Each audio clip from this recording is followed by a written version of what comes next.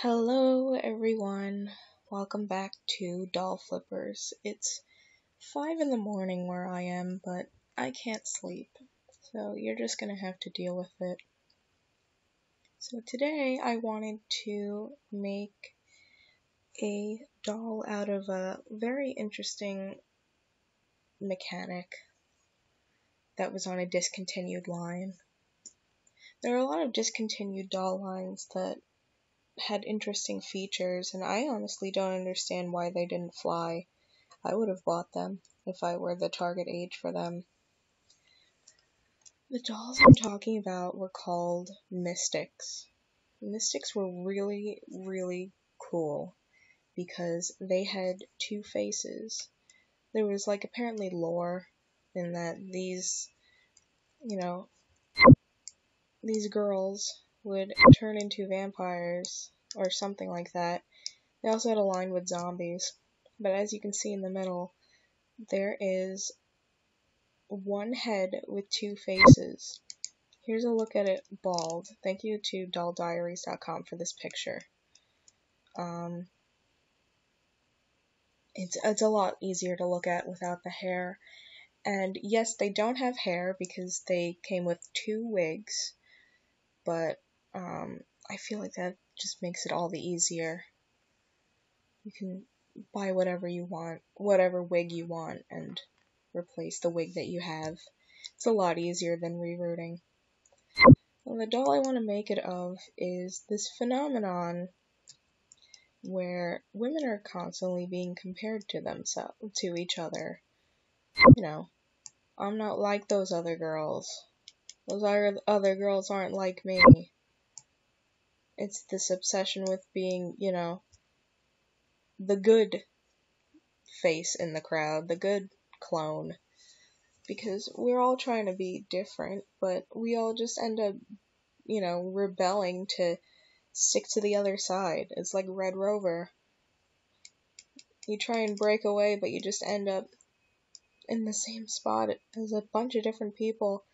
And I have these here because, the Becky and the Stacy.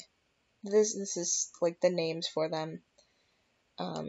These would be Stacy's, these would be Becky's, and I have this one here because this is the woman version of this meme, which is slightly older, but these have been around, and this is just a deviation of this, and this is just giving it a name. So I figured it might be fun to do a two-faced doll where one side is Becky and the other one is Stacy. So I'm going to open up Google search. Not sponsored by Google.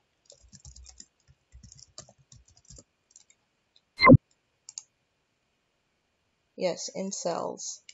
The incels are to blame for this shit. The incels are to blame for most things. I'm gonna get hate for that. I'm gonna get a lot of misogynistic comments. But, that's kind of because I have a vagina to start with.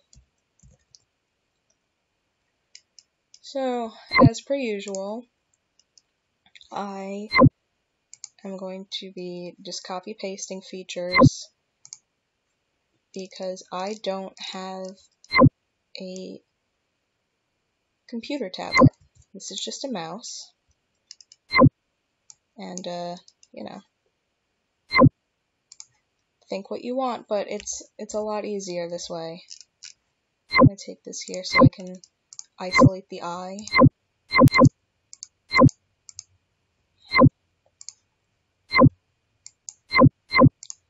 Get rid of the skin color. I understand that this doll is gonna be, it's just gonna have purple skin, and that's alright. You can always dye doll skin. Usually, the go-to is RIT dye, but I'm sure that there are other dyes that can be vouched for. I'm not super well read on it, so I would look up articles about it. So that's good for that eye. And then we want to flip it.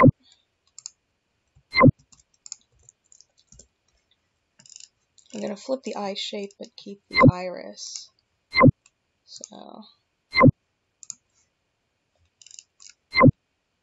we could have her cross-eyed, but this is supposed to be the quote-unquote smart one. And there was an example with glasses, but I wanted to see the eye.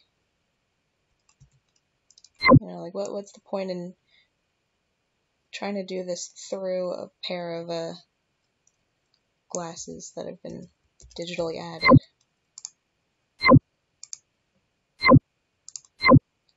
I'm gonna flip this here. I'm gonna... No. So yeah, I'm a little sick of it. I've been thinking about my gender a lot. I've decided I'm not, I've, you know, come to realize that I'm not a girl. And I was worried at first of being accused of trans-trending, but when I think about it, I look back to my childhood, and I remember saying, I had always described it as, I don't feel like a quote-unquote proper girl. Like, if these expectations mean you're a girl, and these, you know, filling the criteria means you're a boy, then I don't really want to be held to these, you know, gender expectations. That was a bad eye. I'm just gonna keep the eye the way it was and flip it.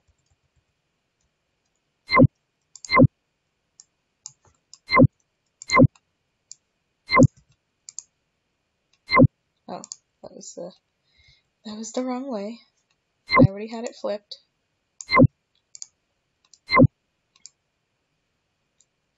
You'll see a lot of, like, cross-eyed dolls. You'll see a lot of cockeyed dolls. It's interesting how, things go unchecked, but, you know, it's okay. So this is gonna be the Becky, which is odd because Becky is usually, you know, a name for a character like the Stacys. Now, I don't, you know, claim to be the gender messiah or whatever, or the feminist messiah. I don't, I'm not perfect. I've been guilty of this kind of thing before. I was on the goth side of goths versus preps. But I'm allowed to grow and learn. And what I have learned is it's a big ploy to keep us pitted against each other. Because people like to see women fighting. It's entertainment. And it's not something that you have to be. It's not a criteria of being a woman. There's all these expectations that we have to live up to, and it isn't fair. Of course there are expectations that men have to live up to, but with women, you know, I can only vouch for women, first of all. Okay, so Becky doesn't have lipstick, but I can't really do the, you know, bring the flesh color over, because she's just gonna look like she's wearing beige lipstick. I was gonna say nude, but there's more than one nude color. So yeah, it's a thing of keeping us in competition, because if we band together, that we would pose as a threat to the patriarchy. I'm sure I'm gonna get a lot of shit for this, but so be it. You know, so be it. This is my channel. And until I get banned, you're all gonna have to live with it. Or you could just, you know, not watch. I know nobody's watching. They will soon enough, because this is gonna spark something. I'm not looking for it too, but if anyone does have a problem, I'd love to have a conversation with somebody, because I've been stuck in my room. Outside of going to Thanksgiving, which I just came back from, I've just kind of been alone. I'm sure people are gonna say something about that. I feel I have these conversations in my head, and they always make up, like, you know, that's my brain's, like, screwed up way of thinking that it's, policing me. But it's not doing anyone any good. Okay, so that's the Becky. I really don't like this eye.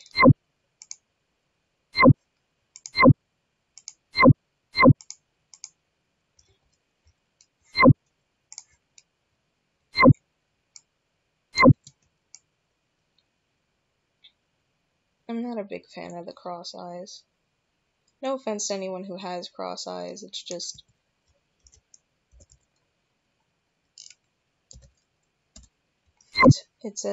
It's tricky not to draw cross eyes, and I'm proud of, you know, figuring out how to draw eyes centered. Because you just need it off by that much.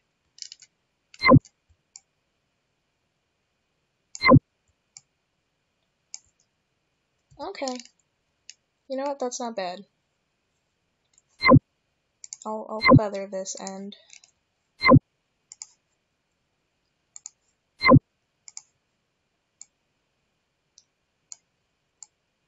Just make it real soft. Okay. Now this isn't makeup because, you know, Becky doesn't wear makeup. She's not a liar, because makeup apparently makes you a liar. Makeup was meant to be worn.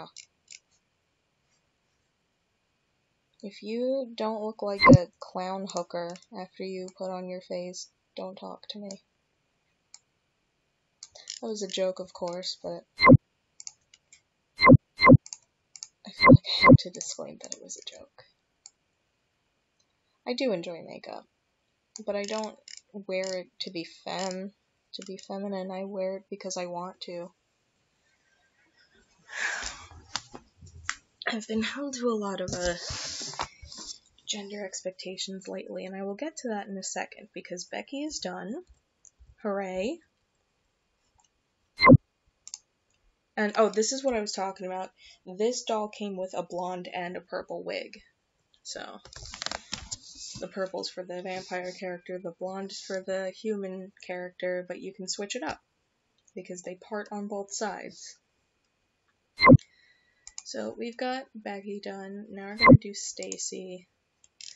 I usually color the hair at the end, even though it's a wig, but that's the reason I'm not going to color it this time. It's because it's a wig and it can just be switched out. Okay. Now we're going to do the same thing. Just get rid of the yellow. Isolate everything. Isolate the eye.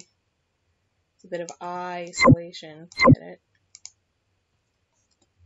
Look, they don't all land. So that's the eye. I don't think we're going to have as much of a cross-eye problem, but if we do, it'll be a pinch to finish. That's actually a good fit. I didn't really have to resize that by that much.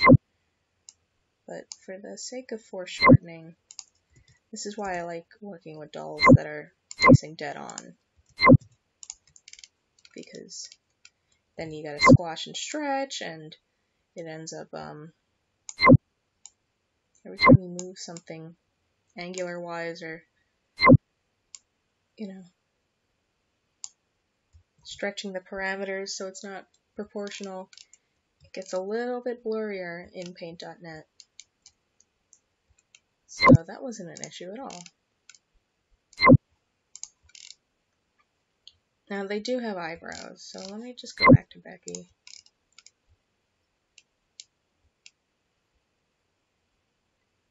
Oh, why are her eyes so dark? I must have put them on a transparent layer. I'm gonna fix this. If I just do it that way. Okay, cool. I'm gonna paste, and the eyes are back where they are. They do have eyebrows, so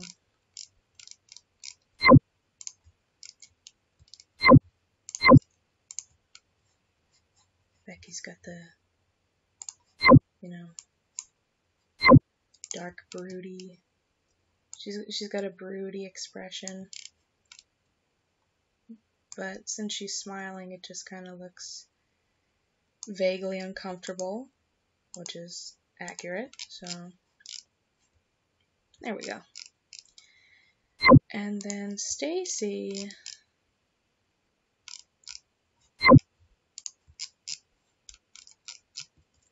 very arched eyebrows, like she's surprised.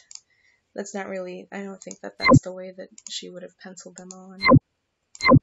But I don't know Stacy personally. She could do her own thing.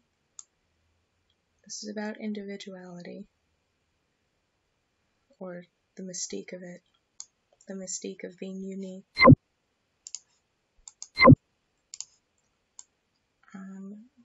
This doll isn't half blue, half purple, by the way. It's just the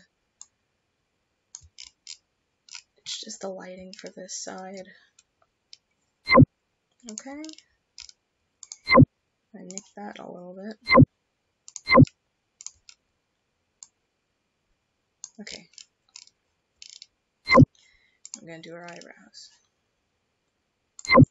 I don't know where this obsession with eyebrows came from. Like, you know, I used to think that my eyebrows were ugly because I just have naturally large eyebrows. I don't really have to tweeze them or do much maintenance in order to keep them the shape that they are. And I used to, you know, I didn't like them, but I didn't want to shave them because A, that hurts, and B, it's just kind of a family thing. That's the mark of my family. We have big eyebrows, tiny lips, and pale, soulless eyes. I'm like, you know, not that soulless looking by comparison because my eyes are green and not, you know, pale, ghostly blue. God, this red is way off. But I just wanted to get the fangs out of the transparency so that I can look like that. There we go. And there is our Stacy. So here's here's how I would do a two-faced Becky Stacy doll. Thank you for watching. If you ever get inspired by any of my work, please let me know. I would love to see it. But until then, I'll see you around. Have a good one.